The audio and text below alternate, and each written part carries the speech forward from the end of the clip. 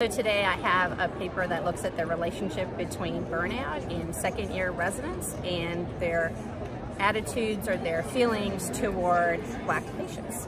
So it's a study that looks at burnout and how that relates to residents' implicit as well as their explicit bias toward Black patients.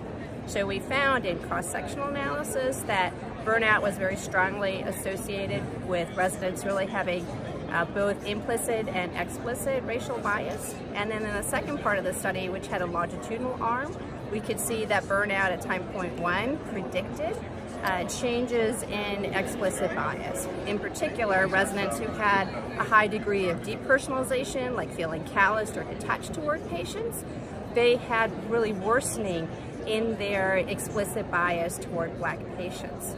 On the other hand, residents who recovered from burnout or were less burnt out in the third-year residency, they experienced sort of decreases in their explicit bias toward Black patients. So this study suggests that there's a relationship between professional burnout and attitudes that physicians might have toward Black patients.